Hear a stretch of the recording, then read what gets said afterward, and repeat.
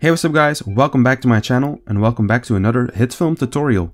I know it's been a long time, but in the last couple of weeks I've been getting a lot of comments on my how to make YouTube shorts on Hitfilm video, which is over a year old now, so it's pretty crazy.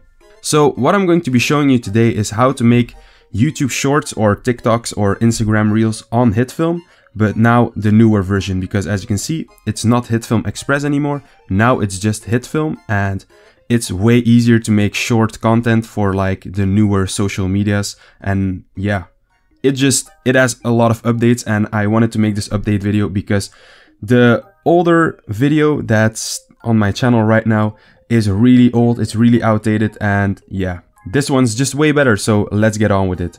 What we are going to start off with is going to be create new. This is going to create a new project, as you can see right here, and it's going to ask you what template you want to use and what duration of your video you want to have. So in my experience, the best thing to set the duration to is going to be 1 minute, because short videos like YouTube shorts, the max they can be is 1 minute. So keep that in mind. I would set this to 1 minute.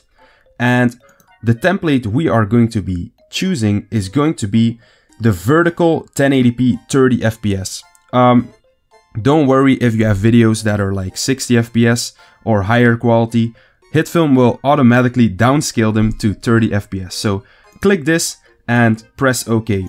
So after a couple of seconds, you'll get this screen, just your untitled project, as you can see right here. But right here we have a black bar, and this is going to be what our screen is going to look like. So right now we have a vertical video.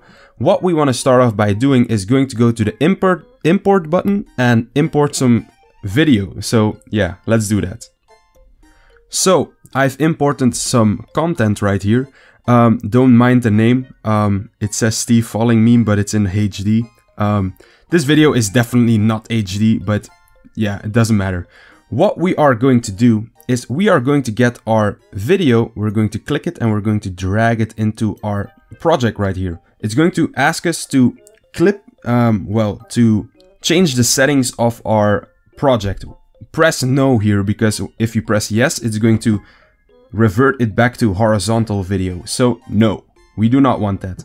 What we do want is our video to become like, if you export this, you're literally going to have a black screen with a video in the middle. You do not want that. So what we are going to do is left click our video, then right click it, go to transform, not fit to frame, but go to fit to frame height. It's going to stretch the video to our width, and the length is just going to follow. So right now we have actually done all the editing steps.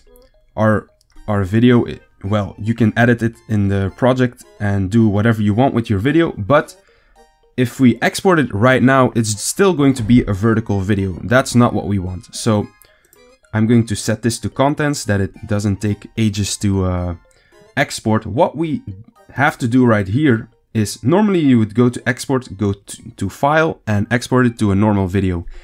But that is because our default preset is normally set to YouTube 1080p HD. We do not want that. We want to go to our vertical video, TikTok, Reels, etc. Option.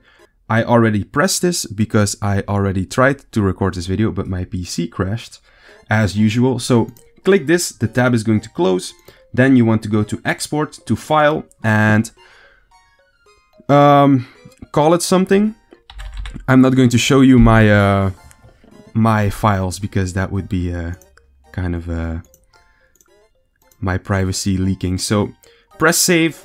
It's going, because I already tried to call something lol.